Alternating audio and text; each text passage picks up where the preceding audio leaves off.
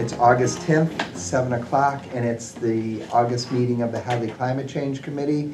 And we have some special guests. I know one of our guests is here now, and hopefully the other guest will be rolling in a little while, and that's Mike Spanknagel. Hi, Catalina. Welcome. Chris, if you would share a little bit about your background. Sure. You guys work with Pioneer Valley Planning Commission at all? We did, and that's one reason we are now officially a green community. Oh, excellent. And the town gets $139,000 toward energy reduction and greenhouse gas reducing projects. Absolutely great. Well, so I'm Chris Curtis. I have a small consulting business called Conservation Works that's based in Whately, and we help communities with a variety of projects. I'm also the MVP, or Municipal Vulnerability Preparedness Coordinator for the town of Deerfield. And we have a committee much like yours, which is, we call it the MVP Climate Resiliency Core Group, because it's made up of a core of some of the town staff and board members from boards like Planning Board and Conservation Commission and so forth that work on these issues. Going back a little bit in time, the reason I asked about PVPC is that I spent most of my career working for Pioneer Valley Planning Commission, where I was chief planner for, I worked there for about 40 years, and I've retired from that now. And so I'm kind of doing this in my so-called spare time. Yeah. So in Deerfield, I'm a Deerfield resident. We kind of got started on this in 2016, I think. We were awarded a grant for doing a municipal vulnerability preparedness plan and finished that in 2017, and we were actually the first community in Massachusetts to get our MVP plan certified by the state, which was really helpful in a lot of ways, actually, because it sort of set us up to apply for action grants, and being early on in the game, we were able to, really take advantage of that and get a number of action grants kind of before a lot of communities even really got started on the program. So we've gotten action grants in 2018, 2019, 2020, 2021, and we just got in 2020, this is 2023 now, we're in that fiscal year, just got an action grant awarded about a week ago, and we also got an MVP 2.0 grant at the same time. So I think we've gotten 7 MVP grants in Deerfield now. So are all the action grants through the MVP program? Or? Yeah. Okay. How much are the grants around? Well, the first action grant was $66,000, and we got one for $389,000. In 2020, we got $769,000. Wow, good, lots of one. In 2021, we got $66,000, and the one that we just got was, I think, $280,000. Wow. So Impressive. where's the capacity coming from? Do you have a full-time grant writer, or how is this happening? It's me. Well done. I did this for my entire career, so I'm good at it. I'm able to write grants and be pretty successful with them. And I'm kind of doing this partly as a consultant to the town and partly sort of as a volunteer. It's a little bit of a hybrid situation. So I'm just trying to kind of help out my hometown here at this point. And what were some of the reasons? What are some of the projects you have? Yeah, I was going to go over that. That's what I was going to kind of talk about a bit. So one of the things I often say to groups is that addressing climate change has really two components: climate mitigation and climate resiliency. So mitigation, in my definition, are projects that address reducing our carbon footprint, meaning the communities or individuals' carbon footprints, and reducing impacts on global warming. So steps like transitioning to electric vehicles, making public buildings more energy efficient, installing things like heat pumps and solar panels in public buildings. All of those kinds of things are in the mitigation category. And resiliency are actions that towns can take to prepare for the effects and impacts of climate change. So we're expected to have much more extreme weather going forward. We're already seeing that, or, you know, as evidenced by the last week in Deerfield, where you probably heard all of this news, but we had, I think, 5 pretty significant roads that got taken out, and some of them really badly. Route 116 going up to Conway has been repaired now, but if you've looked at it, it's pretty impressive, the damage that was done there.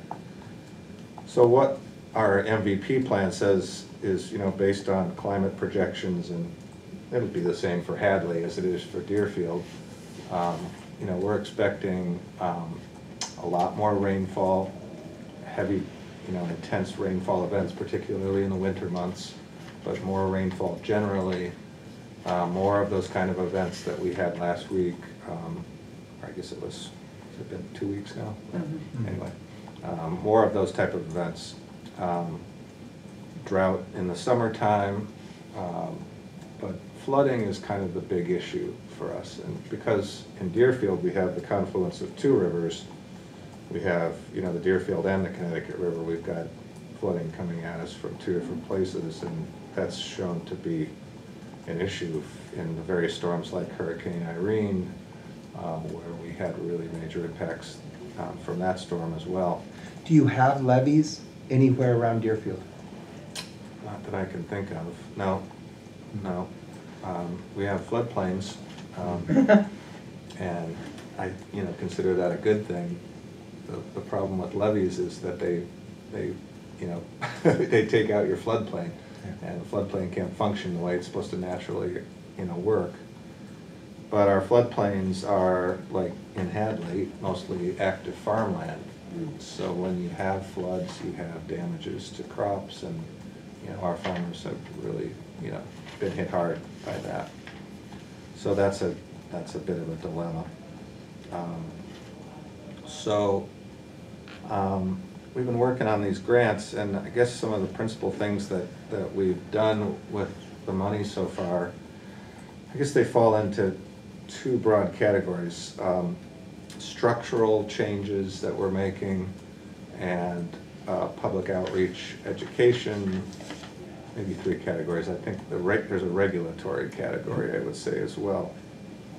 So the big kind of structural things that we've done is we've replaced 2 of our most problematic culverts in town, one right in the center of town next to the high school, and one out closer to the Deerfield River, with culverts that are designed for climate change. So you're talking about by Frontier High School? Yeah. Okay.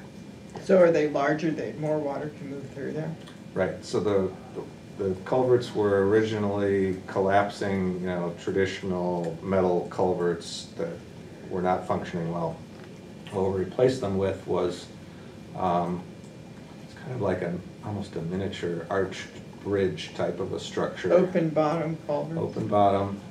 They're designed to pass much more floodwater. They're designed to be much more resilient in terms of structure.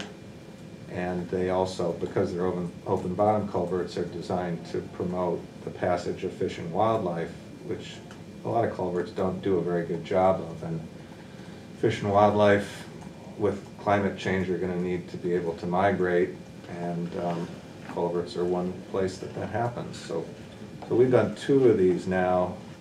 You know, they're expensive, but I will say that, you know, looking at them after the last set of, you know, big rainfall events, they fared really well, whereas a lot of the traditional culverts in town got taken out. I just have a question specifically about this latest flooding event and the roads that washed out in Deerfield. Have you identified, like, what exactly happened there? Was it related to culverts, or just so much water coming through there?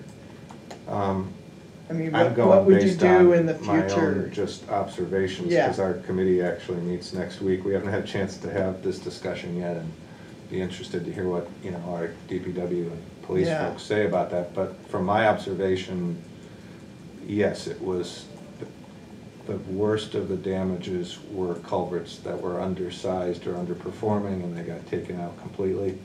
Lower Road in Deerfield, if you know that road, was a good example of that. There's just a big canyon where the culvert used to be. Mhm. And unfortunately, someone drove into that, but that was fortunate that there was someone there to rescue that person, and there was no loss of life, but that was pretty serious incident.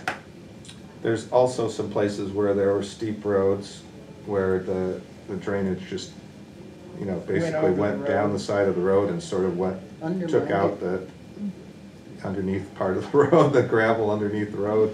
So you had these big concave, caves underneath the roads. That happened on 116 and on Stillwater Road, and other places as well. So a couple of different kinds of scenarios. So, again, we need to do more of that type of work. The problem that towns, are faced with when they have this emergency sort of situation is I think a lot of towns will tend to go put back the same culvert that And you got don't wanna washed do- out. That's why I was asking you, is that thinking ahead, you definitely would not want to do what was there. Like, what are you gonna do Right. so you're ready for the next event? Right. And I feel like it's something, fortunately, we didn't lose 5 roads, but Yeah. we need to be paying attention to that same kind of stuff in Hadley. Certainly on the edges of lots of fields. So in North Hadley, off Meadow Street, that was all flooded. Aquavita flooded, with a lot of farmland flooded. The core of the town is protected, but there's a lot of Hadley that's not. And the water will actually come around the river and kind of back in to some of those fields. And it was a really significant loss for a lot of farmers. But that's our floodplain, Yeah. so it's gonna flood there. Kind of nothing we can do about that. I just wonder about culverts, that's the main thing on my mind.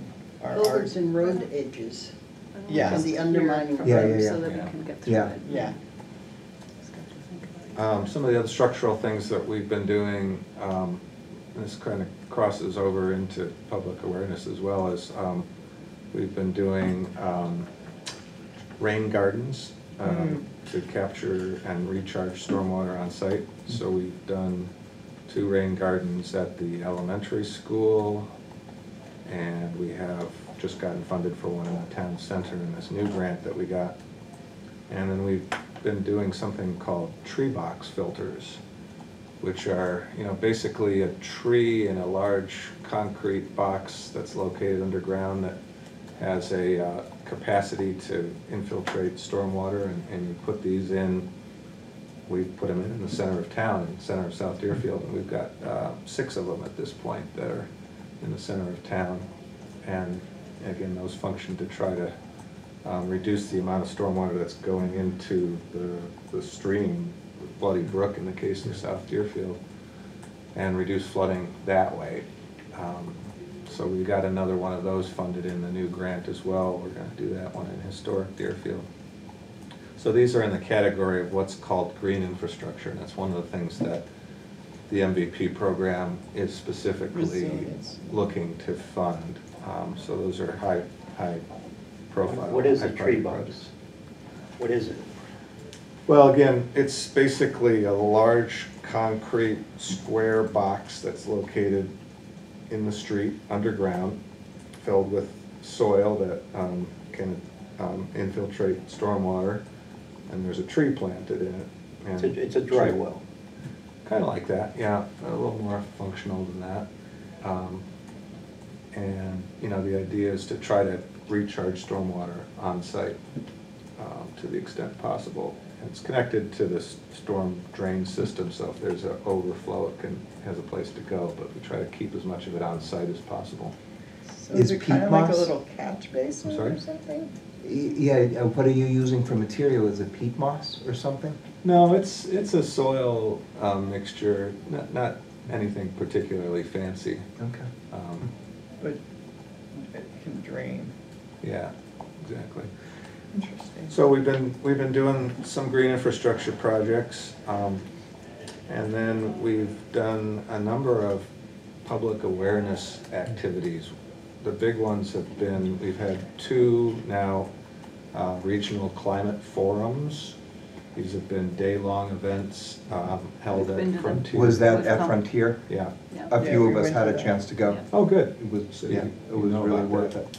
I guess for the rest of you that didn't go, quickly, that what we did was, we brought in guest speakers on a variety of climate-related topics, and we had a series of workshops running simultaneously. So there were speakers on everything from, how to, do solar in your community, to electric vehicles, to, infrastructure kinds of projects, and farming techniques and all kinds of things. So we did that twice. We did it before COVID and after COVID. And we had the last one we had 32 speakers, so it was a big production to try to organize and pull it off. But we had, 100 people, 125 people show up, and it's a pretty good turnout. And we recorded all the sessions, and those are on the town's website, so people can watch them if they couldn't go. And I think it was a real, positive thing for the town. We had people from, like Hadley, we had folks from neighboring towns that came as well, so a lot of participation regionally. So we did that. We've been doing several different kinds of education programs. We have a climate curriculum that we drafted and put together that is it's being used in the middle school and high school. Can you just briefly share a little bit more? What's in the climate curriculum? Yeah, trying to remember what's in it, but, what we did was to use the guest speaker kind of format, similar to what we did at the forum, but sort of oriented towards middle school, high school age students, and it's within their science curriculum. So we would bring in speakers on topics like climate impacts on forestry, and climate impacts on soil health and farming. And these speakers would come in and talk about that, and we'd record the session so they could be reused. And the students would connect to those things and their ongoing science curriculum that they were working on, whatever class that was. So one of the big things we did was we had a soil health day. We did this kind of collaboratively with this group called Regenerative Design Group in Greenfield. Keith Zaltzberg's a really great guy, and we had I think we had 70 students go out, and they were taking soil samples out in the farm fields and in the high school property, and learning about the soil profile and how healthy soils are an important attenuator of carbon, actually, and having healthy soils is really critical as part of our overall game plan for how we're going to deal with carbon. So they learned about that with a hands-on kind of a experience, and yeah, so briefly that's kind of what we did. And then one of the big things we did was to adopt what's called a green infrastructure policy in town. It's something that I kind of worked on for a long time, even before I was working in Deerfield. I have been sort of kind of conjuring this up in my head, but the green infrastructure policy basically says that the town will take certain steps to promote its climate resiliency as a part of its overall policy of how the town gets run. So, for example, when Deerfield replaces its vehicles, they will make every attempt to replace them with electric vehicles going forward, or at least hybrid vehicles. So that goes for even the DPW trucks and things like that. When the town is able to seek grants, that they're going to try to move towards greener buildings solar and geothermal are things that the town's looking at for all the town building complexes.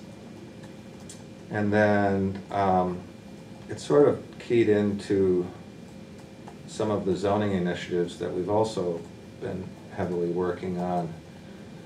And I'm a person that's worked on zoning for a long time, and I've been thinking about different innovative ways to do zoning to achieve some of the goals that we have. So one of the things that we did was adopted what's called Green Development Performance Standards.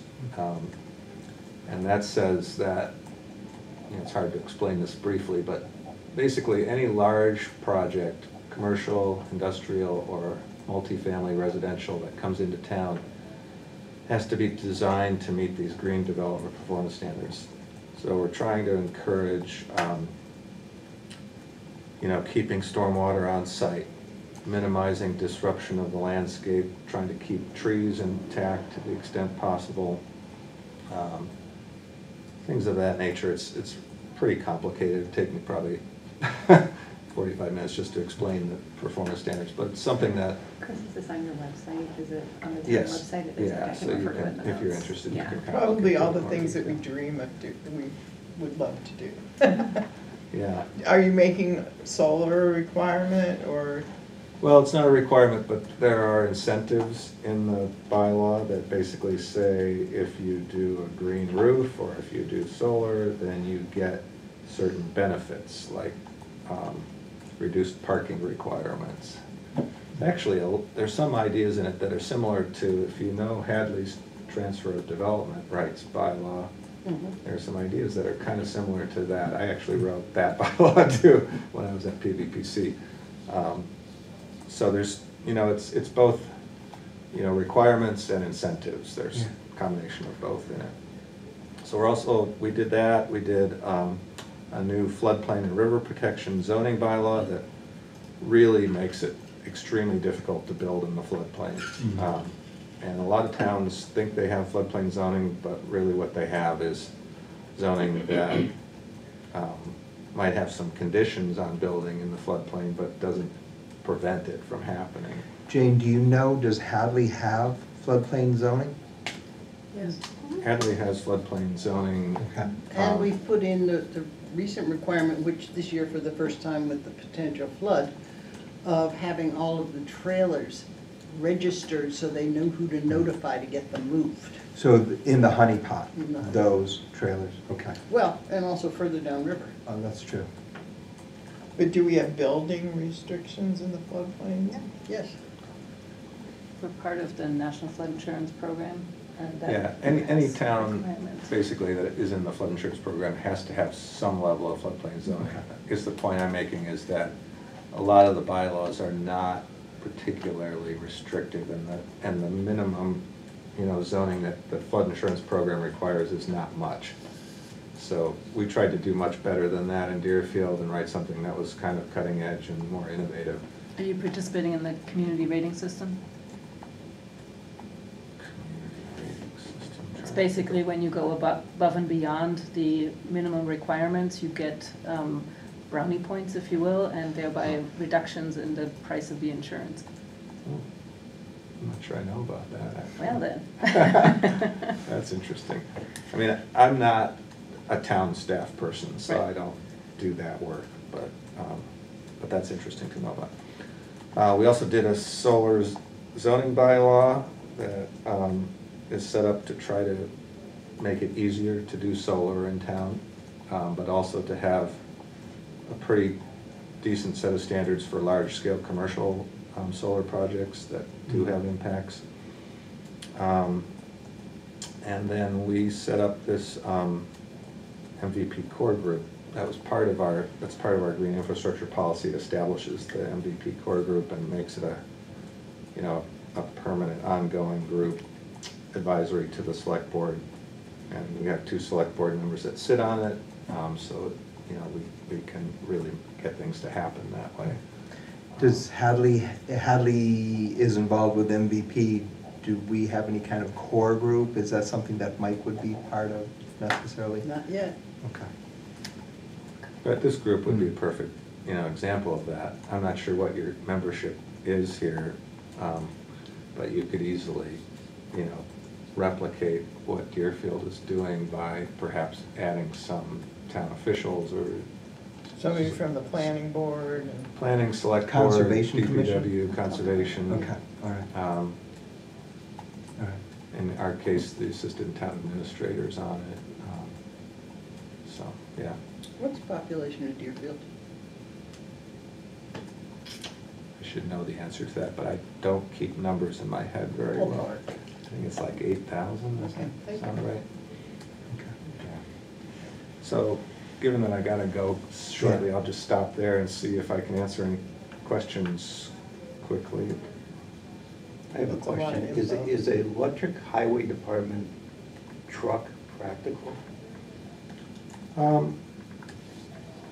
I don't know if I can fully answer that question, because I haven't really looked into it, but the idea is to try to move in that direction. I think there are a number of vehicles that you could do that with. We have a lot of pickup trucks, for example, that could easily be replaced with electric pickup trucks, or hybrid. Whether there's electric dump trucks, I honestly don't know at this point where that It's not stands. efficient yet for the heavier vehicles. It's what? It's not efficient yet for the heavier Mhm. vehicles, but it's coming. They're working on it. Yeah, yeah, I mean, this is changing pretty rapidly. I think there'll be electric vehicles of all kinds in the next Right. couple of years. I mean, at the moment in Hadley, the requirement is under 8,500 pounds. You need to look to go to green. Did you have a population for Deerfield? Yes, 5,125 people. Like Well, that. we are bigger than you? That's amazing. Oh, yeah, that's, I think, definitely true. Only by 100 or so. Oh, is that it? Yeah, Something And you like that. I have think we're like this- 52, But if they 66. can do it, we can do it. that's right. There we go. Yeah, All right, yeah. moving right along. Yeah, yeah. I'm curious, what are some of your takeaways about the solar on the transfer station in Deerfield? I saw that in the Gazette last day or two. I didn't see that, so I'm not Okay. up to Solar date on the that. transfer station? In, That's not in one of Deerfield. my Oh, I didn't projects. see Okay, that. I didn't know if that was something you were involved with. No. Okay. MVP is really focused on resilience building, not on the energy Okay. side, as far as the mitigation is concerned. Gotcha. Well, thank you. Chris, thank you so much. Yeah. Yeah, Very Really impressive. lovely of you. Thank Thanks you. for finding time Yeah, sure. to do this and And will share. you write grant for us Well, as a consultant? For a fee? Yeah. Maybe. I'd have to think about it, to be Yeah. honest with you. That's really what the Pioneer Valley Planning Commission is there for. Mhm. And they have a staff of people that are really Mm-hmm. good. And, I used to manage those folks, so I know a bunch of them. And I And would you can encourage you recommend us. to You can contact recommend- them. You can Is get in Mike- contact Mike? with some people and Let me recommend. remind you. Can I recommend some people? Yeah, you will be able to yeah. help I us can in go the Yeah, first, process. Catherine and then Ortega you is the can- person I I mean, would it contact. it feeds Yeah. nicely onto what we just She's heard, really, so. really Yeah. good. So, thank you Yeah, so yeah. much for coming in. And, this is a great segue. Jane and I were able to go, along with Amy Parsons, Carolyn Brennan. Who else? That was the group of 4 from Hadley. So finally, and it took a while because Green Communities has been in place for 15 years, as we found out. We are one of the last 60 towns in the state to be part of this. We are the second to the last town in Hampshire County. South Hadley is the other one. That's not green. All the other towns in Hampshire County are green. And what this means is a designation grant of $139,000 that can be used for energy efficiency, greenhouse gas reductions, all of this. Congratulations, that's fantastic. Who does the grant come from? Mass State. DOER. The From the state. taxpayers? Yes. And pretty much everything comes from the taxpayer. Well, yeah. I'm sorry I have to Yeah. run, but Thank you so much. Thank thank you you. all Yeah. for taking the time. Yeah, so that was Thank you. really good news, and Mass DOER did quite a good job with their little events. Southwick, East Long Meadow, Washington, Mass, and Hadley were the towns that got the award. And if you go to their website, you can see what towns are and are not on. But we'll have 4 of these signs to post around town. Thanks, Chris. Yeah. Thank you, Chris. Thank you. All right. Catalina, did you or Kathy want to say anything about the composting? Yeah, we have right here beautiful postcards. Those are great. Yeah, and we have a big banner that I send you that information. We have What are the dimensions again? 11 by 12, I think. 12? 12 by 4. Okay. Yes. So if you turn it around, you have a wonderful information about how important is composting. Pardon? No, I haven't heard back. I've got a whole pile. Oh, you have a Okay, whole pot. good, thank you. Yes. And I will put some here if you want to take it. The important thing is the information in the back about how composting is such a simple act that we can do, and the impact that is huge for reducing the gases, the green, Well, especially methane, yeah. yeah. If someone could read it aloud, because my English is not very good, so. Can anyone read it around? Go ahead. All right. Reducing food waste is one of a few climate solutions that cost almost nothing but deliver massive financial as well as environmental benefits. The carbon footprint of the U.S. food waste is greater than that of the airline industry. Globally, wasted food counts for about 8% of all greenhouse gas emissions. The environmental consequence of producing food that no one eats are massive, and that's taken from the Washington Post. According to a new study in the Nature Journal Scientific Reports, composting food scraps results in 38 to 84% fewer greenhouse gas emissions than tossing them into a landfill. So it's a huge, if everybody, we can convince everybody to do this, we can really help a lot.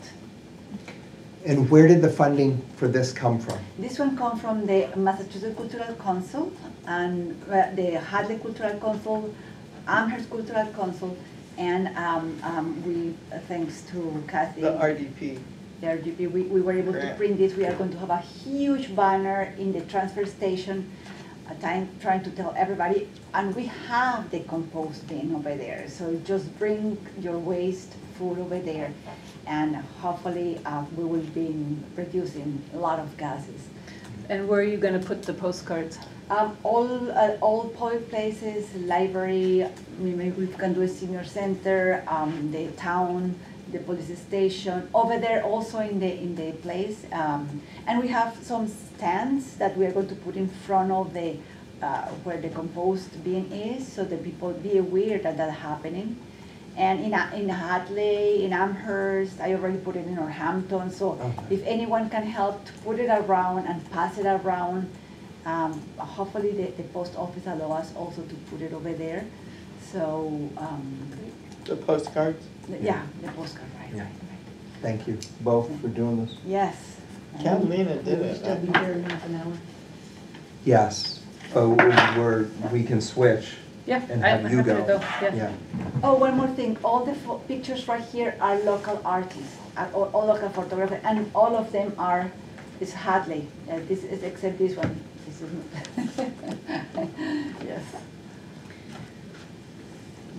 All right, to set the stage for this, we talked about sort of ramping up the resilience building side of our work as opposed to just doing the mitigation side. And so a little bit like Chris, this is what I do for a living. So I just put together a few slides of sort of some ideas of what we could do to get there. And I want to say adaptation planning or resilience planning in big cities is a whole different kettle of fish than doing it in a small town like ours with so limited capacity. So a lot of what needs to happen, I think, needs to be integrated with ongoing work of the town. And I will just quickly say, Carolyn contacted me to be part of a conversation with the Army Corps of Engineer about the flooding thing. They want to start a whole outreach campaign to the town to inform people about the risks of flooding in town. That's good. So, Okay. you know, that's not yet upgrading the levee, but it is connected to that She effort. contacted you? Yes. I'm gonna be out of town for the first, or for this next meeting, but I will continue to be part of that. So, but that's, you know, eventually that will be a public effort, and whatever I'm describing here needs to be coordinated with all of that. I think, Right. you know, we don't have the capacity to run multiple things in parallel. Carolyn should be all in on it. So this is, anyway. So what I want to just say is a little bit sort of the basics of what Chris just described. You know, what do people do in adaptation planning? How do they get there? The typical process is, you know, you'll see 1,000 pictures like that start with identifying the risks. What are we exposed to? What are we going to do about it? Making it happen, seeing if it works, and then, you know, revising that strategy. And at the center of all of that is the stakeholder engagement, which is probably the one thing that Hadley has the least capacity for, to bring everybody on board on a regular basis, to hear from everybody, what are their concerns, their needs, their visions for the future. So I think that's really important. And in the process of developing, planning, or selecting and looking at options, I think we actually ought to combine that with thinking about where do we want Hadley to be in, say, in a generation from now. You know, it's not just about climate change. How can we meet all kinds of goals that Hadley has, because we don't have capacity to do all these things in siloed bins, and, you know, then they're not coordinated. So, and I'm happy to share the slides with you. So, you know, what that I think entails is to hear from everybody, what do they want to keep, right? What's lovely about Hadley? What do we want to keep? And what is maybe not as great, and how do we want to change that to move to in a better direction? So it's really a conscious effort of moving and checking whatever else we do in reference to that shared vision of where we want to go. And of course, you know, at the same time, trying to keep going as things become as disruptive as we've seen. And so I think what that means is, and I say that because it sort of is the rationale for what I want to propose to us, is really learning about what's coming, how might that affect Hadley, so that's looking at the risks, ensuring that we're prepared for it, developing this vision, and building the capacity amongst us to do it. You know, not everything has to be done by the town. Everyone in every household, every school, every institution, every business can help do that, right? Farmers need to do it already. So this is, you know, basically the process of what we can help with. Because Hadley doesn't have, you know, the single planner who, like him, who can take all this on, how do we spread the capacities around, or how do we involve the community to help that process along? And I'm drawing here on something that comes from an association of community-driven resilience planners, or community resilience planners, which, you know, basically in the simplest version, the help that they provide is, what's the vision, what solutions do we like? You know, I mean, yes, there are engineers and technical experts who can, you know, put in front of you a whole bunch of ideas, but how do we make it work for us, right? So that's really important. And then also building capacity to pull that off. And that's both being politically engaged, but also being engaged in making these things happen. So this is a slightly more complicated version of that shows the different steps in the process. So the visioning, identifying, you know, what are the issues? It's not just climate change that the experts can tell us about. It's also what other things are not going well. Do we have enough housing? You know, whatever. I mean, all these issues, right, that concern the town. Bringing everyone's voices in assessing it, not just having a consultant do the business. I mean, that they might be really helpful, and we can get grants from MVP to help us develop those, but there are things people see because they live here and from their particular perspective, and we would miss that if we didn't bring the voices in and the same around the solutions, like, you know, what might work if someone says, oh, why don't we do tree boxes? Well, you know, someone who lives in those, in the context of that neighborhood might say, you know, that does or doesn't work, and here's why, and on the, you know, in the Yeah, we books you definitely might. need to know more about tree boxes. Well, it's just one example, Yeah. right? But it's other things too. Whether it's rain gardens or whether it's where the culverts should go, whatever. All of that is sort of a combination of enhancing what a technical consultant might do with what people who live here see and live in and want to see happen all the time. You know, it's interesting you mentioned that the new Zaturka Park has a couple of rain swales, and when they were first built and put in, it's like, when would they be used? They've been filled so much of the summer. Yeah, well, I mean, that's the beautiful thing about green infrastructure, that it actually works 24/7 and has benefits 24/7, not just during an extreme event, but of course that's when they're most useful. But, you know, we enjoy rain gardens and, you know, whatever, those kinds of things all the time. Now, in this instance here, in this particular model that I'm using here, they're actually suggesting that the community shape how planning gets done. And I'm not sure that actually is gonna fly in Hadley. I don't know, you can tell me otherwise, but my hunch is that at the very least, we have to have really good working relationships with the Planning Commission, with the Conservation Commission, with everybody else who is involved in making these decisions. Because we can talk until the cows come home, and nothing's gonna happen if Doesn't we leave the room, yeah. don't work with the people who actually make those decisions. So that's a really key component. Now, generally what happens in, you know, adaptation planning, resilience planning is, you know, understanding the risk, what do we have to adapt to, who or what will do it. As I said, not everything has to be done by the town per se. How does it happen? How do we make it happen? It's both technically, financially, you know, structurally, and then how good is it? There are a lot of things one might suggest for climate adaptation that would be completely inappropriate for many other reasons that people might have. So that's what we call maladaptation, that it actually makes either that problem or another problem worse, and we wouldn't want to have that happen. So it's really, you know, thinking not just about what do we want to do, but also observing whether it's working. Now, I have a longer list than what we just heard from Chris about sort of, you know, structural, regulatory, and outreach. These things that I listed here in blue are the kinds of things that either a town government or a regional entity or the state even can help make happen. You know, we don't have to go into the details.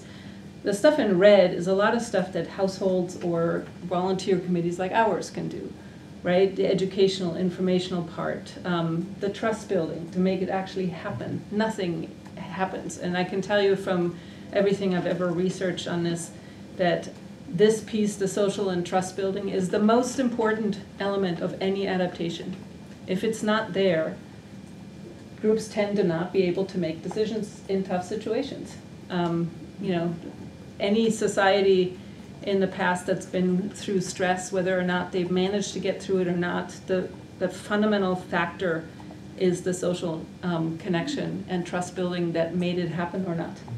So that's something we can definitely help with.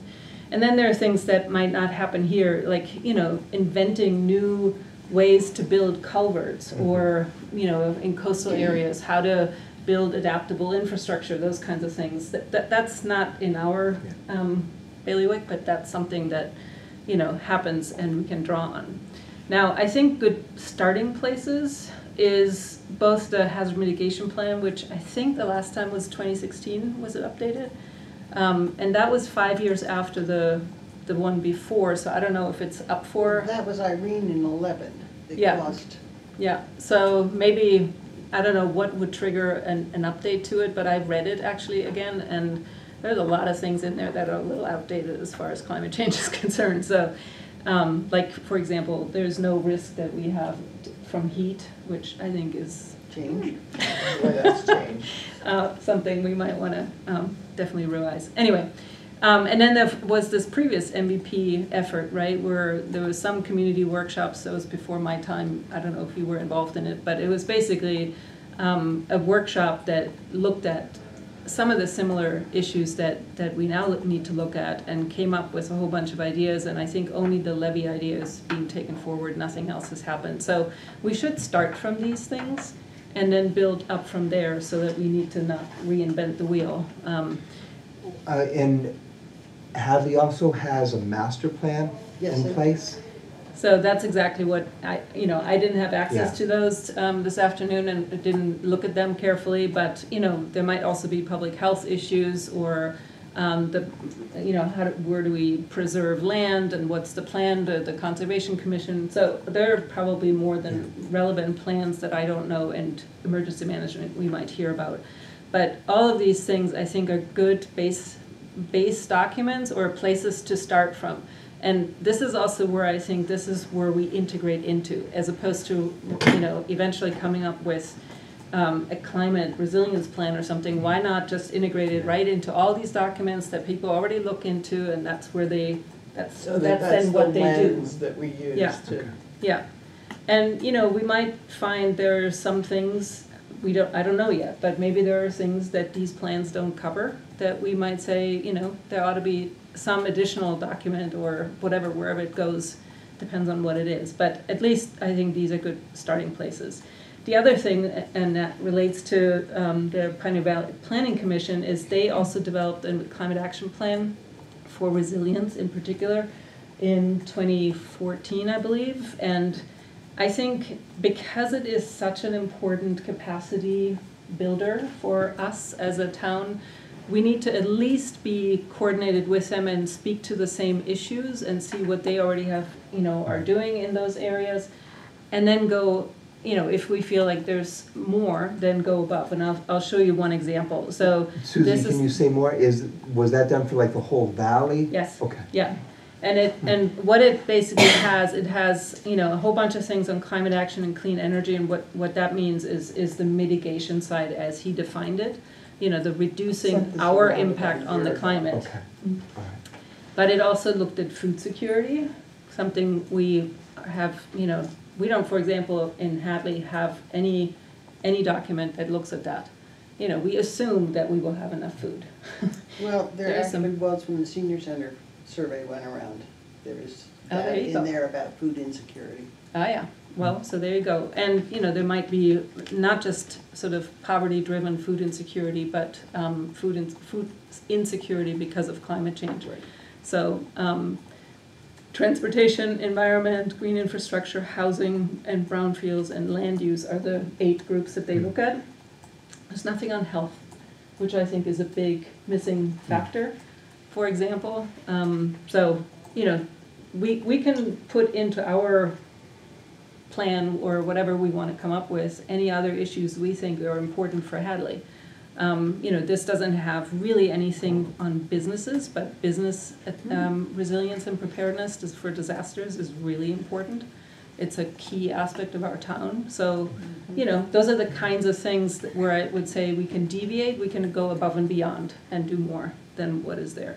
So what I think is needed is to kind of, not all of us are professionally doing this on a regular basis.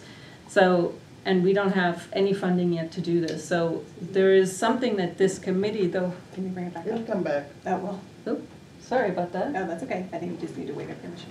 I moved this thing, oh, there you go, sorry about that. This committee, I think, can really help with the educational component and getting people aware of what's happening and educating ourselves. And then once we get to the place of really concretely, here's what we need, here are the actions, then we go to whoever that, does it need engineers? Does it need policy? Does it need whatever? We don't know, right? So the first goal, I would say, is that we educate ourselves and others about, what the risks are, and also learning about what the other concerns and needs are. Like, food insecurity, that's an issue that I think we should just bring right into this, as opposed to having that be a separate issue. Sustainability is on all these issues. In the process, really trying to understand how big of a challenge is it? What are the possibilities of dealing with that? And again, not at the level of having technical solutions, but at least this is acceptable, this is not acceptable, this is what we need to pay attention to.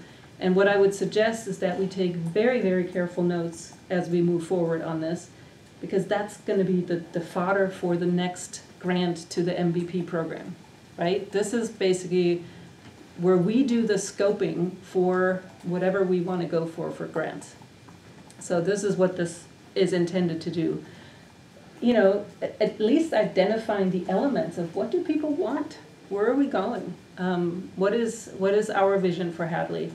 And in the process, making the connections to not just the sort of climate typical folks, but, you know, any other, like you were talking the other day about Hadley Learns, right? They could be a partner, but there might be the cultural council, like, you know, the whoever, the schools, like who do we need to have in on this to essentially pull this off?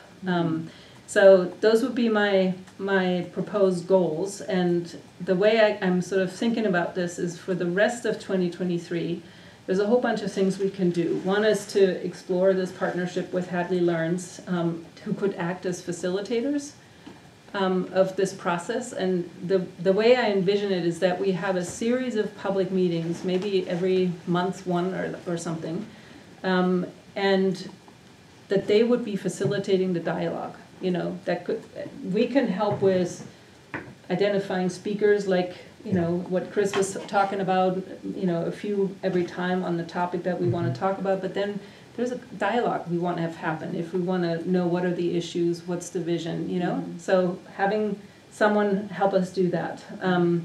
Because of, you know, the conversations I've been having with Carolyn, I think it's really important to have regular conversation and communication with Carolyn and the select board probably to. I would do it jointly with select board. Okay.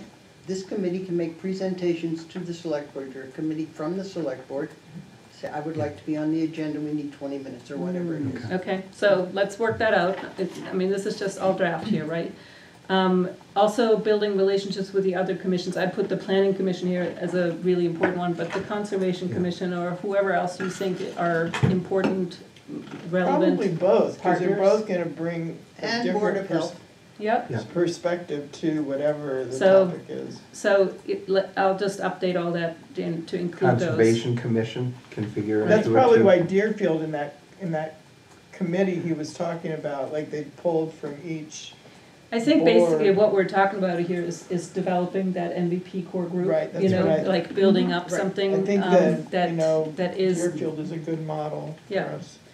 And also, I think, so I have, and Chris can help us with too, but I have contacts too at the Planning Commission, the PV Planning Commission. So they have people who are really working on the energy side and people who work on the resilient side. Mhm. And, you know, having that regional connection, I think is really important, because, you know, we will not manage the Connecticut River all by ourselves, right? Whatever happens upstream is gonna affect us down here, and we affect whatever, you know, people downstream. So all the members of this committee know, we have already met with the Green Community Group and Chris Mason out of this area, as well as Pioneer Valley Planning Commission, and we have a sequence of when there's an idea for some of the monies that we receive or grants we apply to, how things will be sequenced, who is involved. We have that organized. So we're not just putting forth ideas that won't meet the green community's criteria or won't meet the needs of the town. So that's how we were able to work with Gary Berg and take a look at some of the air conditioning needs for the town hall and look at some of the weatherization needs for the schools. So it's a good example of the benefits of working with that regional group, and I think that there is sort of a similar kind of conversation or type of help that we can get for the resilient side of things. Kelly? I was just curious, where are those notes kept? Where? Oh, how do we Annie find that McKenzie, the superintendent of our schools, actually have that notes, and she's created a file. I can send you pictures of that. That would be great. I'll actually do that right now. Hi, Mike. Good.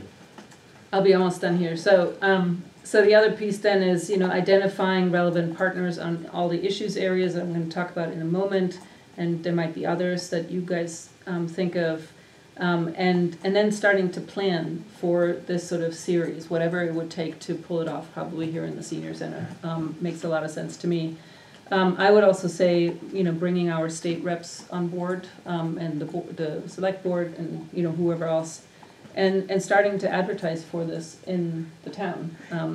And sort of the topics that, now this is, a matrix here, just, the topics really are the ones that are in the ag, farms, forest, health, structures, businesses, water, sewage, railroad, i.e. transportation, ecosystems, and energy. And by energy, I don't mean now emission reduction, I mean that the energy infrastructure itself is at risk from being impacted by climate. Right, like the extreme electrical events. lines. Exactly, Yeah. or Yeah. communication lines and Right. all the, or, storage, energy storage facilities, Right. right, in the floodplain, those kinds of things, right?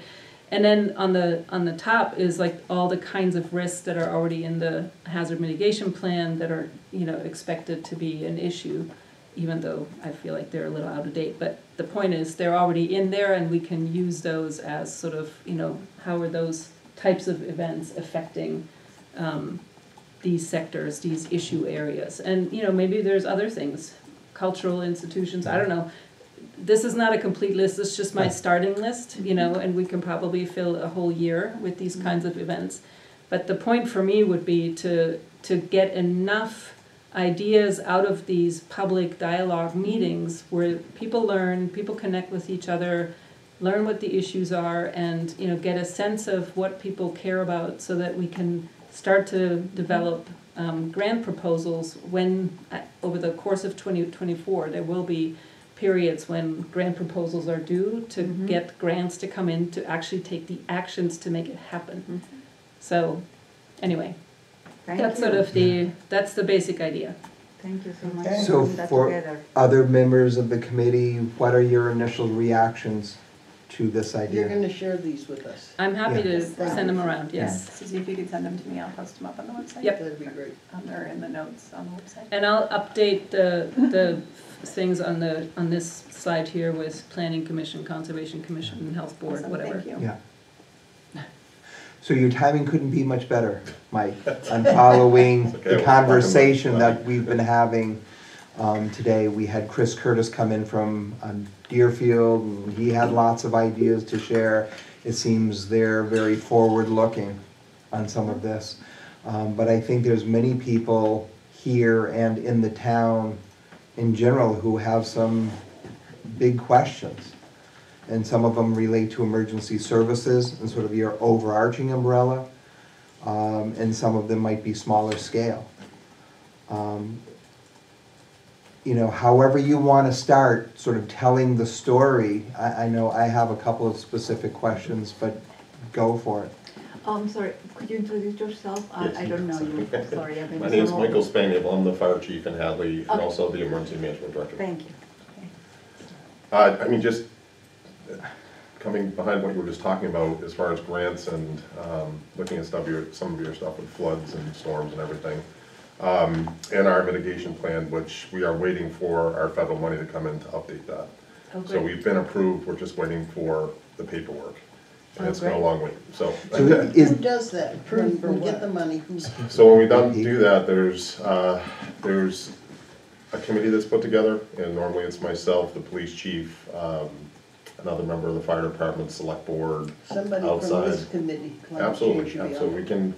The select board have you can put together whoever you want. Okay. And then there's multiple public hearings along with that too. There's, I believe, 3 different public hearings. So going through, updating the information in that plan, identifying new goals and objectives, which certainly would love to have. so this is all the MVP that you're talking No, about? MVP No, is the hazard different. mitigation This plan. is hazard mitigation, and This- we need this in order to apply for, Gotcha. in order to apply for federal, some of the federal grants, you need to have that plan in Plan. place and updated. Yeah, So that's why we're hoping that funding will come in soon. We requested 25,000, has to go out for procurement. Last time we did it, we had Pioneer Valley Planning Commission. They've done the last 2 of them for us. Not to say that they're the only ones who do it, but they do a really nice job with it. And they would be climate change cognizant, so that's Yeah. helpful. Yeah, Kathy? I was just wondering, is this $25,000 to do actual work or to do a study or? This is to actually update the plan, so it doesn't pay for the staffing on our side, it pays for the The planner. planning commission. So putting together, we put together new mapping, so it's it's a pretty lengthy process to get it So done. this sounds like a few steps into already what you were talking about. Yeah, that's- And probably some, more people in town need to get on that, Well- with you guys. They did it before, so they sort of have a There's a basis. process to it that's Yeah.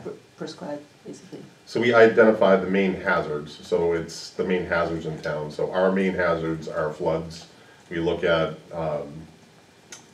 wind and rain events. We get some pretty good storms, not so much the tornadoes.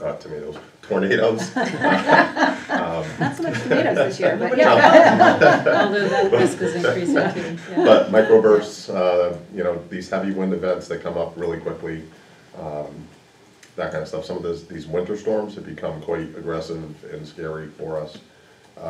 We've been working really hard to harden our infrastructure at the police and fire departments. We have redundant, basically the generator that we had, 5 years ago was original to the building, kept failing on us, so we were losing our ability to, to even receive 911 calls. So we did improve that, we got a new generator, but we also have dual fuel. So if we lose our natural gas line, we have a propane backup that can run our generator for multiple days. We also assisted in getting one here at the senior center, so you have generated power here as well with propane. And we're the heating cooling center. And and then also the new North Station is also a listed heating and cooling And center. is the library also a heating cooling center? No, Okay. they don't have generated power. Okay. This space was more conducive because they have a small nursing area, they have They have a a kitchen. kitchen. The kitchen is huge when you're talking about, we could even open this as a shelter if we needed to. That's why we put the generator in.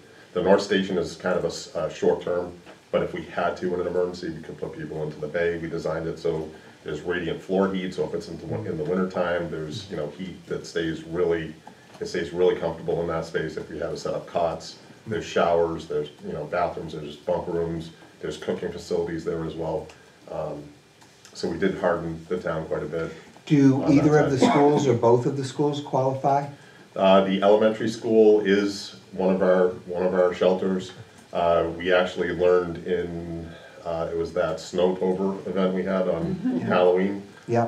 That the generator that they have over there was actually only providing limited power to emergency exit lighting and real limited infrastructure inside the building. We were fortunate that the main grid was turned back on because we were about a day away from having to relocate Golden Court, Winfield senior housing, family housing, all into shelters, but luckily, Eversource focuses on Route 9, and all of those trunks actually support this building, and then also the Hadley Elementary in Hopkins. So we were fortunate. We did open it up as a warming and cooling center, or I should say a warming center at that point, but also so folks could start charging batteries, charging their phones, and we ended up having Halloween there for the kids because we didn't want the kids out on the road, so that worked out well. So you mentioned about winter storms, microburst, floods. Yep.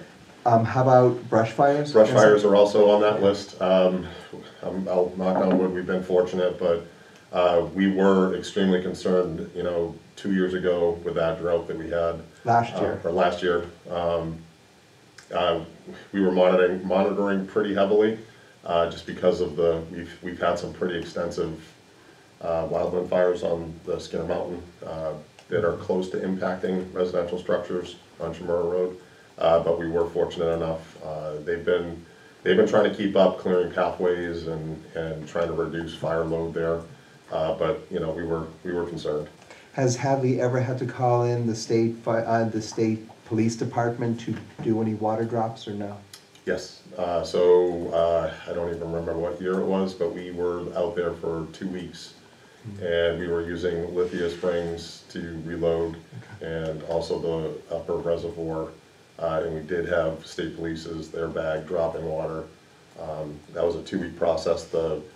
the fire had gotten probably 12 inches into the ground, so it was, as soon as we put it out, it would start up Oh, as soon as we wow. walked away. So it was a long process until we got some rain. Leverett had to call in the Stades last year Yes, they for did. their And fire. actually, we were at that fire as well. That was pretty substantial. All the events are listed in the hazard mitigation plan. We're also part of, so all of the fire departments in Hampshire County are part of the state fire mobilization plan. So we actually get called out to other communities. There would be, for example, we went to Athol for a pretty serious brush fire. So we partner up with them. If we need them, they come to us. If not, we go to them. So we could actually be going out to a different county to assist, and we've done that numerous times. And those systems are set up, so if we get overwhelmed, we can bring those resources in.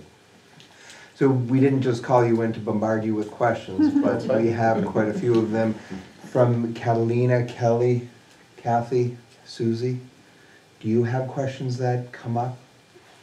No, you did a really good job of explaining what it's about. I do have one other thing for you, because we just actually met last week, but we're actually working with the Army Corps of Engineers, which is also Pioneer Valley Planning Commission. You probably remember a number of years ago, we had the failure on the West Street levee system. They had to replace about a 600-foot section of it. And then during that process, as they were lifting it, the new lift actually failed. And so we were actually exposed to a pretty scary situation, because it was right as springtime was coming in when we get our normal high water. So we had put together some pretty substantial plans to evacuate the West Street, the north end of West Street, which doesn't happen, because of that system. But that was a little bit of a scary time. So I don't know if you've heard of the Army Corps Engineers, but they have this group called the Silver Jackets. Yeah. Yeah. So we've been working with them, and we'll be rolling out pretty soon. We're gonna be doing some public outreach, just to let people know where we're at. So do Keep you hearing have people any, do that. do you have any timeline on that? Because we've heard some different things over the last year or so. It's gonna be a little while, because we're kind of putting the plan together right now. Like, we just met, and there was some delay on their side. They had some stuff come up that they were dealing with, so we're hoping sometime, I believe they were talking about the fall, of trying to get some smaller groups together to start just spreading the word, getting information out to residents on, how to So we prepare need your to go hold, bag. like, And town forums. Well, this is precisely what I mean by coordinating, Right. right? Yeah. So being in touch with Carolyn or, and you directly, whatever. I mean, that's the process she asked me to be part of. Yeah. To help develop the plans for that, and I Yeah. think they need to be integrated so that we don't do them But ad hoc. your hope We need is, to know what each other are up to. your hope is fall 2023? I believe that's what they were saying. Like I said, we have some pretty substantial plans in place already, and we've done some substantial outreach just as part of that last failure. But, there's always new folks coming into town. There's more people that want to hear about it. During our last flooding event, I had people calling from Amherst and Belchertown asking if they were gonna be okay, and, thinking that, this was gonna impact them. Well, So- as fast as you can say Maui, and you Yeah. saw the fire No. that spread over Yeah. the Yeah. city yesterday, Yeah. that was stunning. And I think it's a great concern, and I wonder, this is a deeper question. I'm still waiting to hear an answer on the coordination of the dams around water release. Thank you for that. Well, and that. Yeah. I Actually, guess- the Army Corps brought that Ongoing. up as well, and I can tell you during this last flooding event, it was a little bit hairy, but we did just, like I said, last week when we met with the Army Corps, we were fortunate. There's a young lady that came in who actually explained some about these releases. So the Army Corps owned dams, so there's still private dams as well. But for the Army Corps, their intention is to never inundate downstream. They want to manage. And I received a phone call and an email like 7 o'clock in the morning saying you need to get onto a Zoom meeting with us. And it was Hadley, Hatfield, and I'm like, oh no, what's going on? We were already seeing the river coming up. And basically they told us that one of the dams up in Vermont was gonna have to, they were starting to go into spillway. Apparently that was misinformation, so that was misspoken.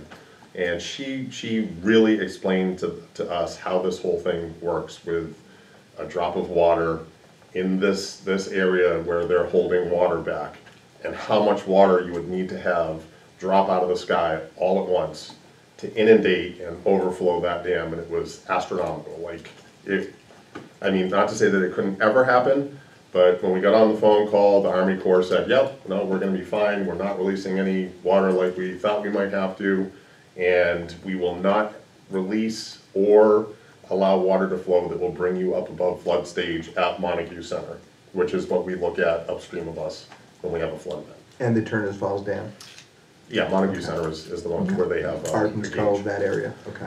So that was good news, and because we were, at the time, we were looking at, I think it was the 6th or 7th highest flood height.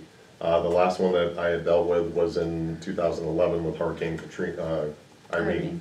And we had a height of 217.2, and that brought us up pretty close. We had pre-planned for sandbagging, and we dumped sand at the Aquavita at Bay Road site, because that's where it comes over first and starts flooding the West Street Common. That we didn't end up going over, and they were projecting 217.9 for this storm. And then when we heard that they potentially would be letting water out, we very quickly made sure we had, trucks ready to go and sandbags filled. Luckily we didn't, and we ended up seeing about 215.7, which was better, still flooding down in the Aquavita and Honey Pot areas, but And in manageable. North Hadley, it was Yes. quite a bit, Yes. Along. yeah. Yep. All the What is that? overflow, yeah. So it you goes- have the contact of with whom you will have that information from up the stream, all Yep. the dams? that- They have, and this is the information that we would put out for everyone as well, but it's called Northeast River Forecast. Okay. Okay. And basically, if you click on that, it's under the National Weather Service, or NOAA. You can actually see all the gauges along the Connecticut River. So I have a question, I mean, the upstream dams definitely come into play, but what about Holyoke? I mean, if they're holding, if they don't release water, then it's backing up to us, right? It's overflowing them, so it's not that they're holding it back, they're releasing it, but they're also trying to manage as well downstream Well, of that's them. what I mean, that all So- the dams need to be It working does. together, I would think, not just upstream, but downstream. Yeah, I don't normally worry too much about Holyoke, and in this event, there really wasn't a massive surge in the Holyoke, at that Holyoke Dam. No, I meant we So- might get a lot of water if they're holding water back. Yeah, that water's not being stopped, so Okay. they're gonna see that impacting their area, not Yeah. ours. Okay. So, Well, this was just an interesting event. The other day, the Gazette had the story that of all the towns, Conway, all the towns in the world, Conway had the most rainfall in July. Yep. That was stunning. There's Mhm. other places where you're gonna be kidding. Conway actually Yeah. had the most. that was the biggest difference, is it impacted, so you had localized, like, street flooding, and, actually tearing apart streets, so small tributary streams that were just completely inundated with this massive amount of water that dropped there. So, again, it takes usually a day or two for us to start seeing the extreme water coming from Vermont. Yeah. So normally, we have some time to plan. We do have instances where, there was one October where we had all our entire pumpkin patch went down the river, because we had close to 2 feet of water within like 3 to 5 hours, and it just completely washed everything out up in Huron, in North Hadley, and just cleared all those fields out. All the boats were impacted. You saw what happened with Sportsman's at this last event. They did get all their boats out, but they didn't have to get the docks out. And you saw Brunel's Marina, Yeah. how badly that was impacted. But we actually went, we checked with Mitch's Marina. Yeah. They have a plan, so they had everything out. We went door to door on, like we do for every one of these storms, on Honey Pot, Aquavita, checked in with everybody. They don't want to leave. We've made it very clear that we will come get them up until we can't get a truck down their street anymore, but they have to understand that once that happens, they're on their own. So we check in with all of them, we give them our contact number, so if they do have an emergency, we'll figure something out if we can, but they have to understand that it's gonna be a challenge. And you know, please, if you want to consider it, maybe you should move out of the area for. Do you for still the have the storm. boat and the dive team like you used to? We do have our boat. We have actually 2 boats. One of our firefighters is actually part of the tech rescue team. So we're fortunate to have a state asset in our community. It's a Swift River boat, which he deploys, and actually he went to 2 of those calls. There was up in Gill, he had to deploy. Somebody decided to try to go swimming and got caught up in the buoys there. And then there was one other incident where he had to get the boat up there pretty quickly to do some rescues. But other than that, yes, we do have our boat. We don't have a dive team. State police are our dive team, and there is a regional dive team that includes South Hadley, Northampton, a bunch of other communities around us, and we support them with our boat. So if we had to, we could get out there. So do you feel that you have good communication with other areas about what's happening? Yes, Okay. yes.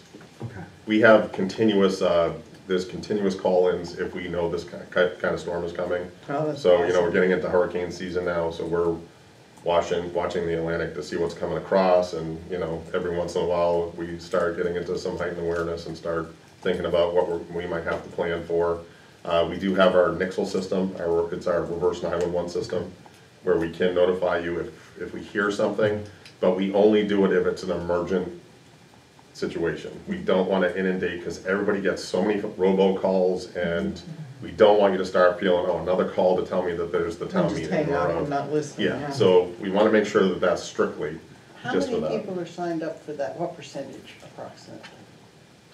We've done some pretty big outreach, especially with our senior population, but we have so the emergency portion has the ability to do cell phones, text messaging, and then the emergent portion will also hit any leftover landlines. So if there's any landlines still, it will call those, and I believe we had I think we reached about 1,477 people the last time I did one.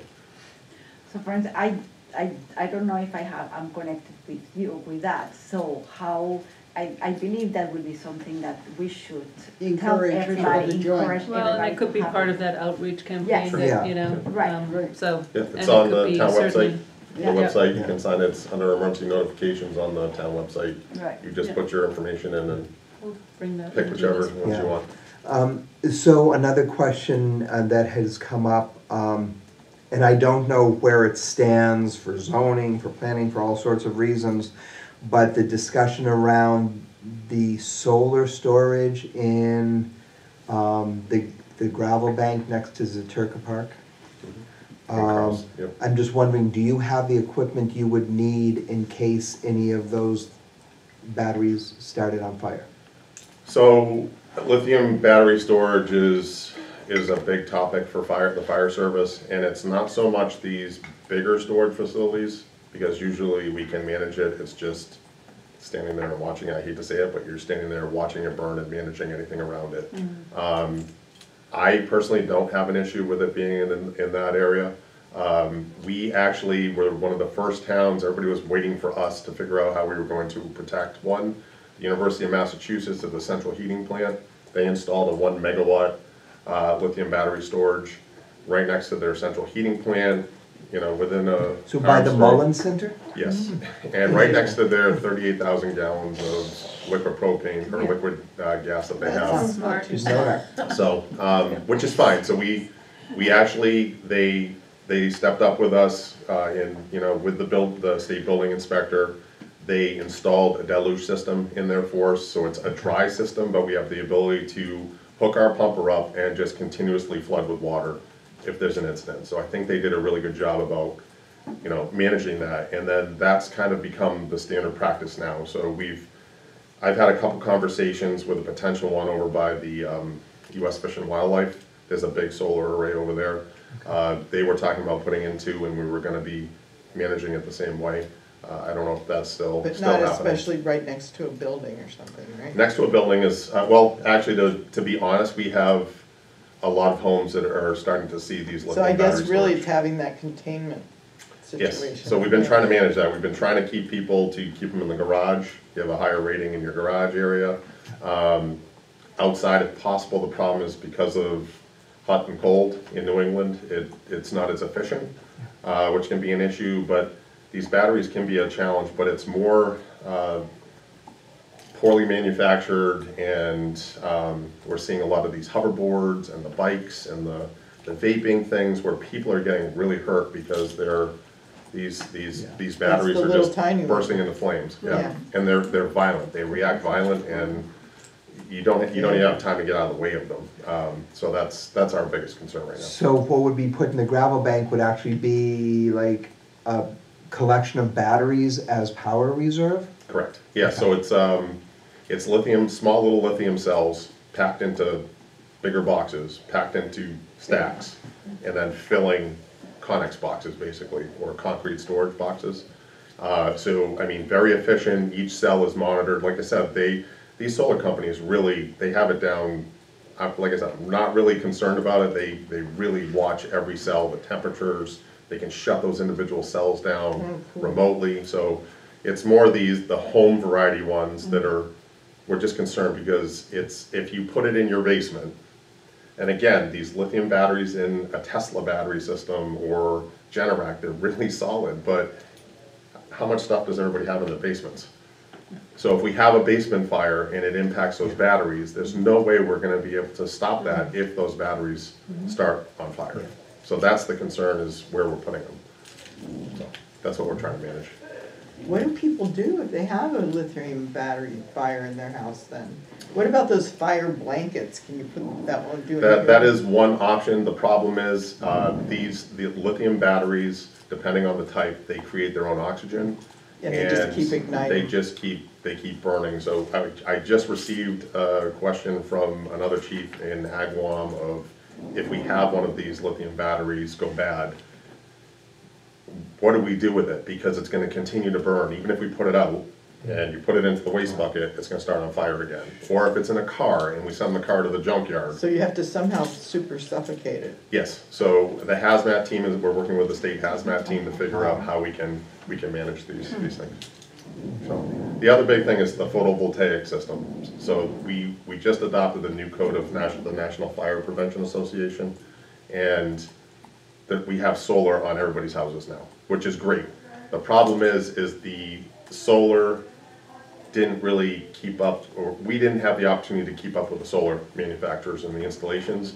So it's a challenge for us too, as a fire department, to manage a fire in your home when your entire roof is covered with solar panels. Well, Because of why? Because normally we vent your roof to get heat and fire out of it. The new code has provided with basically allowing for us to have pathways, which allows access at a minimum for us, allowing more street access. We have access from the driveway side. And then also for commercial properties, because a lot of these commercial buildings are, they're filling up their roofs as well. So it's a challenge for us. and also even with the installation of solar, now they're putting breakers on the outside of the house, where my original solar system had a Inside. breaker on the inside, Yep. but now Yep. it's been moved to the outside, so it's easier to shut it down. Yeah, it's been improved, even the ability to shut them down. So the way that the system used to shut down is basically the panels would still be live, and so we have to get up on the roof and try and work on a fire situation, and there's still power being generated, but the new systems now actually shut each unit down, which is huge Oh, that's for us. good. In your recollection, have you been to a solar fire? We've had one small solar not solar, I shouldn't say solar, it was a lithium battery fire, but not a solar fire, no, Okay, which is good. yeah, Don't that's wanna great. do it. Any other questions from the committee? What's the easiest way to, stay coordinated with what you guys are all working on in terms of, if we're trying to sort of start this education campaign about climate risks and, what's the best way for us to keep you in the loop or have you come in? I mean, Just let me know what you need, and if you have folks that wanna be on that hazard mitigation team, we would welcome it open arms, please. And we would love to get the word out with you just on the public safety side. We've gone out to, the seniors and talked about to-go kits, being ready for a storm. If what you need to do, you may have to take care of yourself for, Yep. 3 days before you get help. So whatever you need from us, we we would welcome anything, any help you could give us as well for outreach. Yeah, I'll do it. I'll be on there. Well, Susie definitely wants to be on it. Yeah, Okay. Yeah, I was don't know how already many asked people to you be can- on it. Yeah, So yeah. maybe you should do it. Okay, okay. As soon as we get, like I said, I don't know when, Yeah, I've been hoping that the money would come a little bit quicker, but, we It's do. approved, there's the good news. Yeah, it is approved, so hopefully soon. Great, yeah. So, I don't know, I'll find your email or I'll get it to you. we're gonna, yeah. Yep, it's on the the town website, Okay. or just, she has my cell, feel free to. Have you been getting some of my emails? I just sent you Yes. one or two. I apologize. Okay, no, I that, took a day I just off. wanted to make sure I had the Based right on your address. meeting tonight. You have one of those challenging last names. Yeah. Yeah, Oh, come on, who Yeah. has challenging Yeah, last yeah. names? Yeah, Who really. was talking? and I hope you heard that, Hadley's now a green community. So that's I did hear that. good news. All right. With his Congratulations. $139,000, even better, $139? $139,000, thank you very much. So, All I right. have just Congratulations. one more little thing after this. Yep. Thank you very much for your time. Yeah, thank you for the invite, and I Yeah. apologize. Now you can go home again. Okay, all right, thank you. Thanks for coming in, Mike. Sure. Susie, you're up. So the one thing I need to say is that, you know, I'm gonna be mostly gone for this fall. So I need someone to basically take on the sort of keeping the drumbeat up on this and getting it coordinated. I'm gonna be on sabbatical and What about going to their meetings? I will, you know, when I'm in town and they coincide, I will do it. I told Carolyn already, so she knows Okay. about that, but anyway. Well, I think if you contact the two of us, we will do our If best. you're not, can't be there, then. Right. On The, that. the part that they want right now is technical advice on, Oh, you know, so that so needs to that's be why, you. that's why she contacted me. Yeah, But there will be a part when it's like basically the public process and, you know, she wants everybody to be involved in that. no, but I was talking about the speaker series. Oh, yeah, We for can- that part, that, We that, can help with I that. mean, you and I. Because I know talked you about have a new obligation with the job, that. I do, but yeah. But I And- also think for yeah. different parts, different people can maybe take a lead, Yeah. you know? Yeah, yeah. But, yeah, maybe we can sort of turn this into a bit of a plan before I leave. Thanks for what you came up with. Yeah, that's great. That's a really impressive first draft. All right. Nice to have someone who does it professionally. Yeah. So last meeting, one thing that came up was about chemtrails. So I did a little research. I was looking for that movie, but I sort of struck out on it. I can look again, but one on thing that, YouTube. what? It's on YouTube. I know, but there's like a billion things on You YouTube. end up getting the guy speaking. Yeah, Yeah, well, that's what I had looked around for one. What I found was this text from Harvard about chemtrails. And I put it on the agenda. You know, that's what they say about it. I know different people will say other things about it. This is now the session where we have some public comment, if anybody has it. I have a different habit. I'm a geoengineering from Harvard. I did some research also. Yeah. And David Keith, the professor, is running and he's doing research on geoengineering Yeah, well, there's, from Harvard. right, there's geoengineering, the topic, Different from and it's chemistry. different than chemtrails. Right. And they're also saying that solar geoengineering may be surprisingly effective in alleviating impacts of global warming on crops. But that doesn't mean they are doing it. No, they're researching. Right. Yeah. Right. And then I came across an article from the Washington Post. And it was the same professor from Harvard who calls anyone who thinks chemtrails could be real conspiracy theorists. And the reason why he's doing that is the people that think chemtrails could be real could squash his research and his funding from Bill Gates. Isn't that amazing? Yeah, well, you know, I have to say, So. spending a lot of time outside in the summer, Mhm. every year. If somebody's doing chemtrails, they're doing a really lousy job. Well, I- Because I- last year we had an epic drought, and this year it is just awful. This morning alone, we had to leave an acre of tobacco I know. because it was It's just all fungus, devastated. right? And we're actually able to cut almost everything unless it rains more tonight or Saturday night. Right. I take pictures Yeah. every time, if they do it in the sky, I take pictures of my camera. It isn't happening. It's just not happening. All right, but anyway, all right. Okay. Yeah, But yeah. there are Yeah. different, Yeah, yeah. I don't know. there are different voices. Well, right, and that's why I just put it in. This was one voice from Harvard. You found a different voice from Harvard. I'm sure there's other voices. Harvard, other Cornell, Yale, Yeah. they're all doing geoengineering, which is gonna go into the stratosphere, and they're going to. Well, what they want- geoengineering can be a department. Like I'm an engineer No, from No, UMass. this is- geoengineering is the deliberate modification of the Of the weather. atmosphere. And they want to do that eventually. And even the Biden administration has a mandated research on that, and that came out in June. That's, Can I that's just true, say, but they're not doing it yet. but No, can I just they're say that studying. even David Keith, who is a promoter of geoengineering research, actually is not a promoter of geoengineering research. He's my colleague, I've known him for So many, why many is he years. doing it? Why is he doing it? Because, well, there are, you know, I'm not in agreement with him doing it, but he is basically saying that at some point, it's gonna get so uncomfortably hot that people will wanna know about it and what they can do.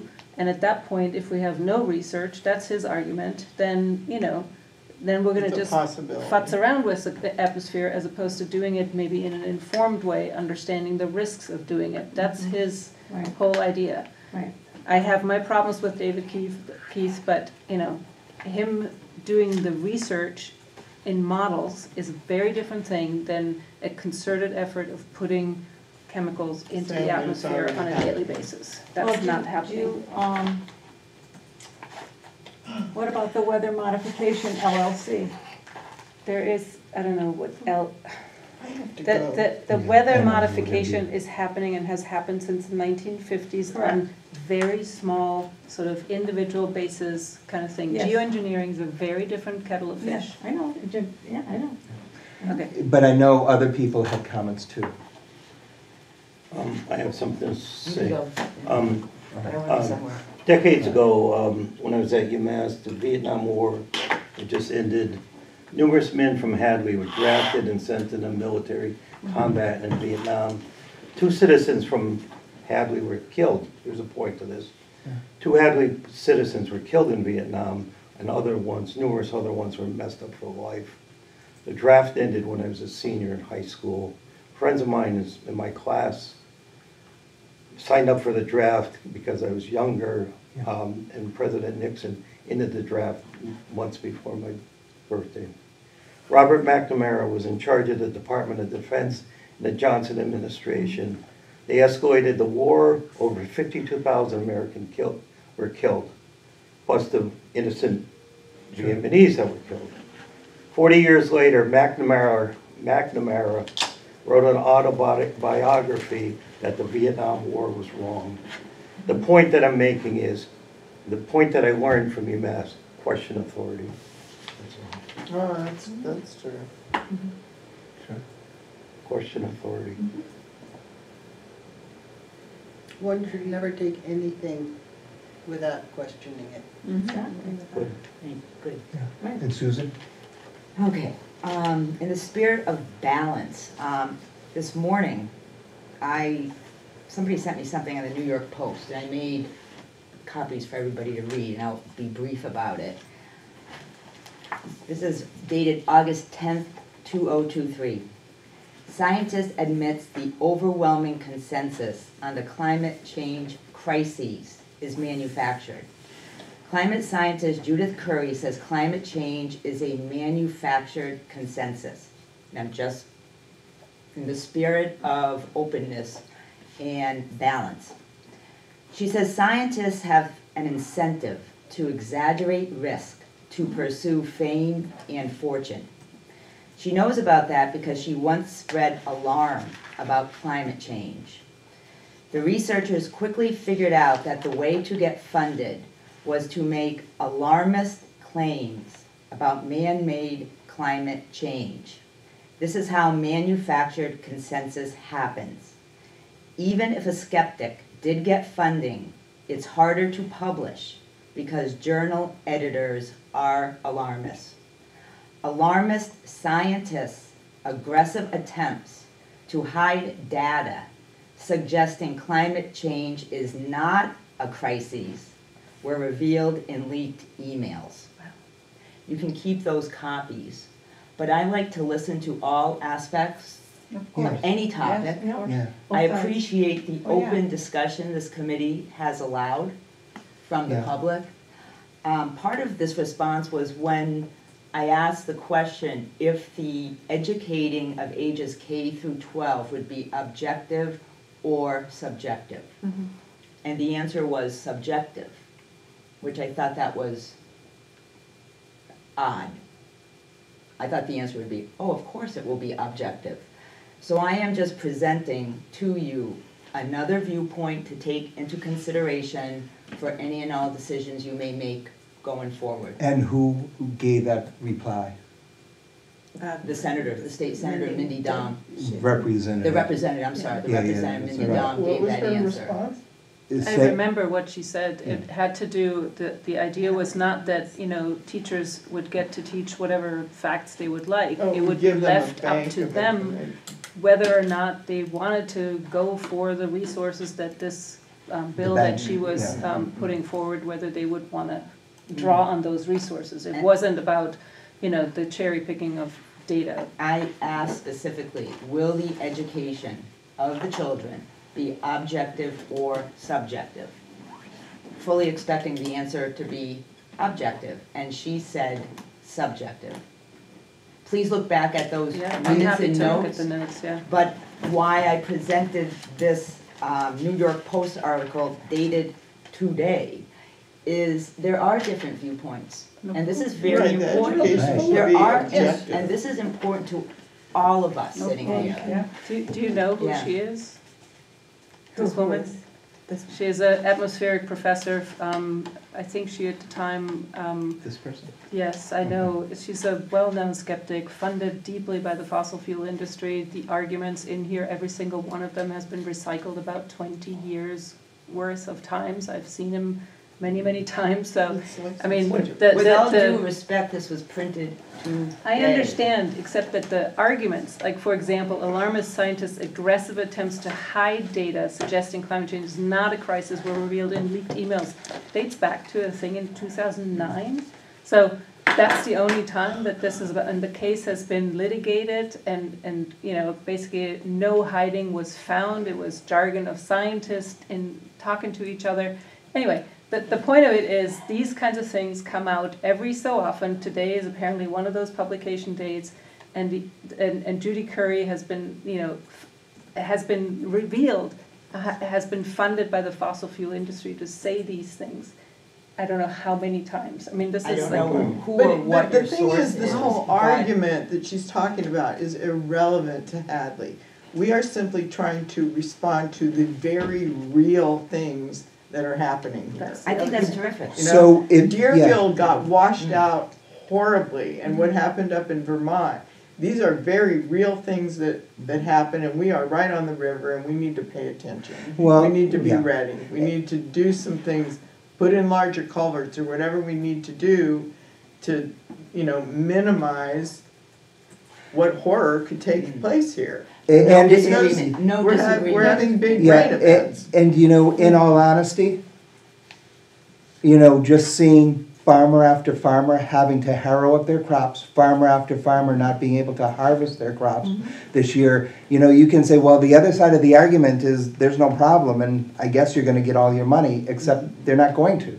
They won't. And you know, if you look at our mission statement, we assemble and explain information regarding the town's current ecological footprint. We did that with the audit related to green community. Assemble and explain information regarding potential actions the town might take to reduce our ecological footprint.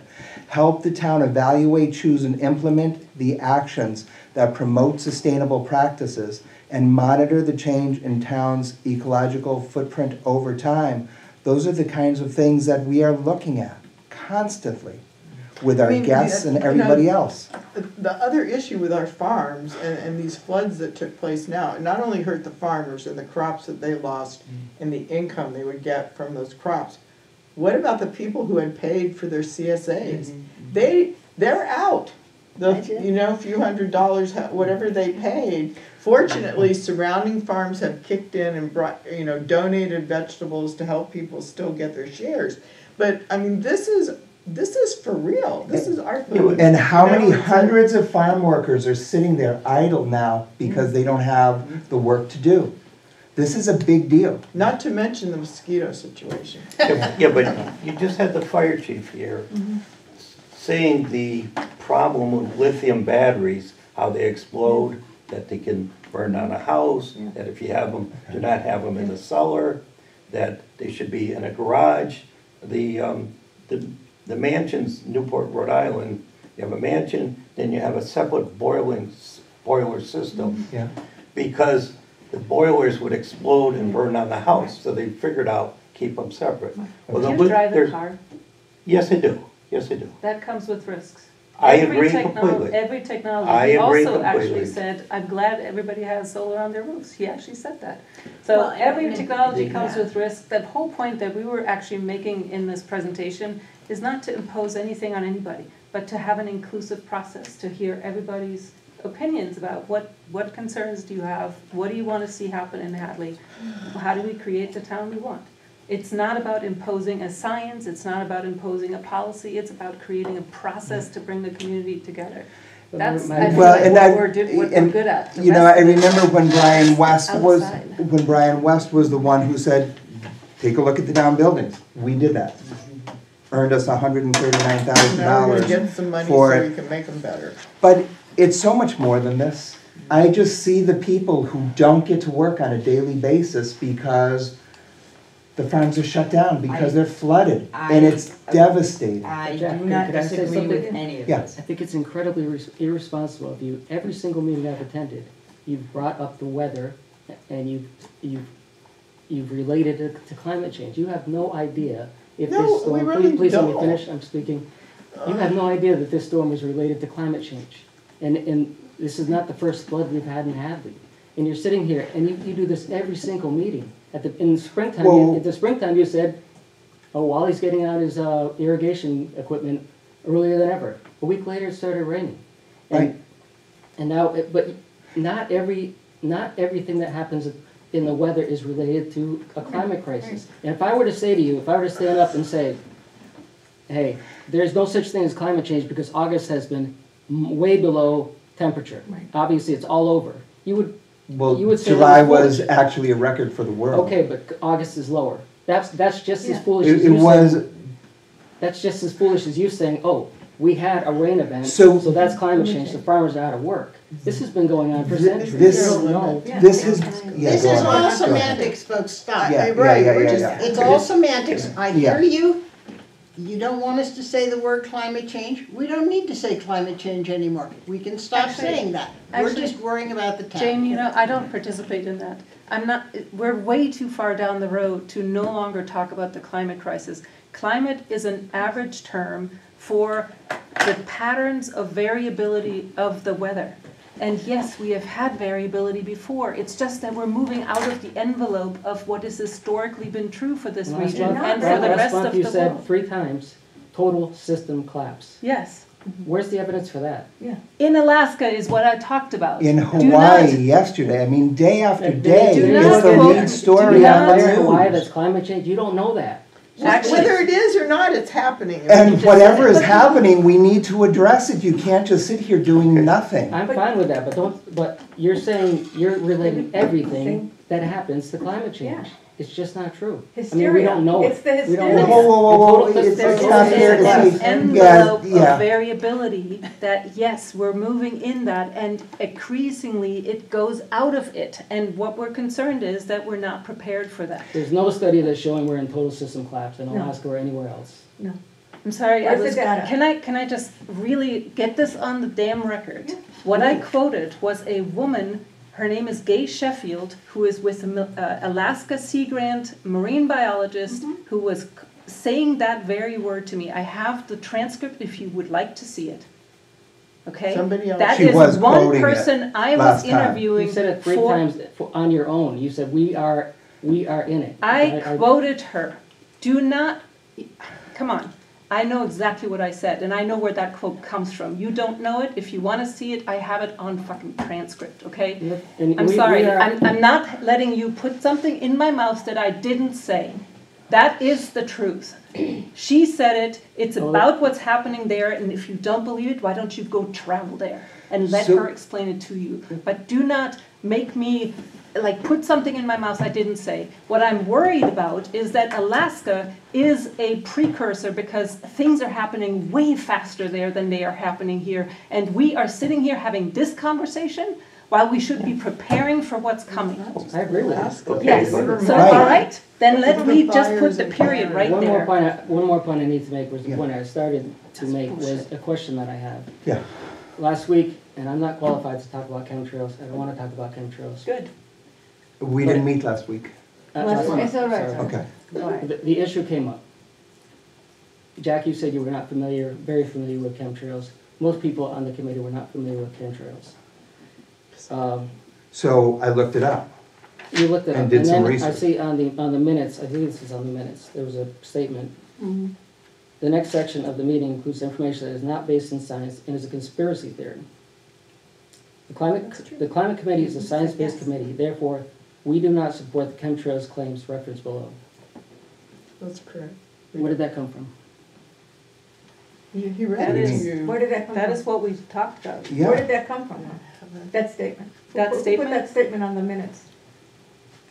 We It's put it on the irrelevant, minutes though. because we talked I about know. it. Yeah. It's not irrelevant, it's not irrelevant. No, no, Make no, a no, no. motion Because that we're we talking call about, this we're meeting talking about to an open end. meetings. But it- Talking about open Open meetings. meeting doesn't include, open meeting is you being here and hearing what we say. It has nothing to do with audience participation. It is not a required law. This is a statement that was discussed at the meeting, We would be happy. where nobody had nobody knew anything about chemtrails.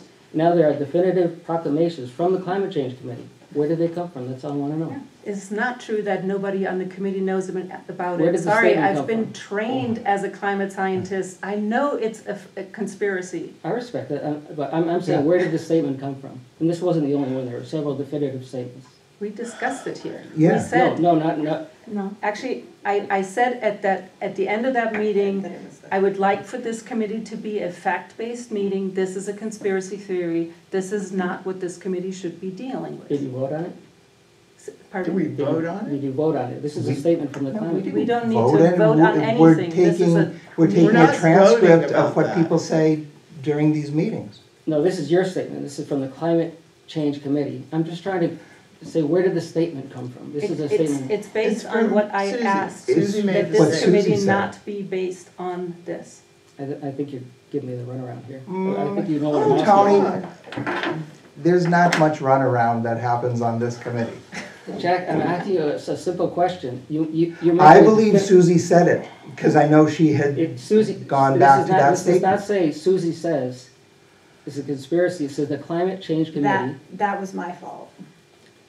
Because I'm the one who does the minutes. so We, I'll but take we that. concluded that together Yeah, at the we end. did conclude That that yes, together. I this didn't is say I watched the and I meeting, there was no often- conclusion. Actually, I the often do not say person, I say community member or committee The member. last thing before the video shut off and Jack closed the meeting was, Ms. Nevin Smith was saying, someone needs to watch the video. Someone said, I've already watching it. Jack's, before that, you said, I don't know much about it. And then you said. And I didn't know Then much about it, Kelly- that's why I looked it up. And Kelly I said, closed the Kelly said, we're still on video, we need to close the meeting. The meeting was closed. And now there's a definitive statement saying the Climate Change Committee does not. On that believe- same meeting's But minutes? Yes. that was on the same meeting. It didn't happen It's after also the on the meeting was agenda. closed. There's a statement. Where is it on the It's agenda on the where it agenda says for that? today, Well, it says- I think. Well, because you Right, also 'cause you read. It says notes from last meeting taken from, and I cite the source. But that source was not discussed during the meeting, was it? No, That source never came up at the meeting. Because I found the source since the last meeting. That's what you can't do.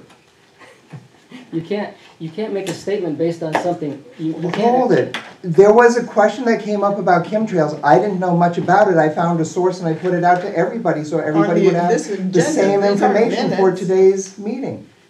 It's No, not, but in the minutes, he's correct. What Oh. he's reading So it's some kind is of in thing the we need to minutes. correct in the Yeah, I will minutes? correct Okay. it in the minutes. I'd be happy to do that. I'm, One thing I please- want to make clear for everybody, we are here as a team, to protect each other. Let him finish though, let him finish. I He's agree not done with his sentence. what Ms. Bozer said, that trust, we have to build trust if we're gonna do any of these things.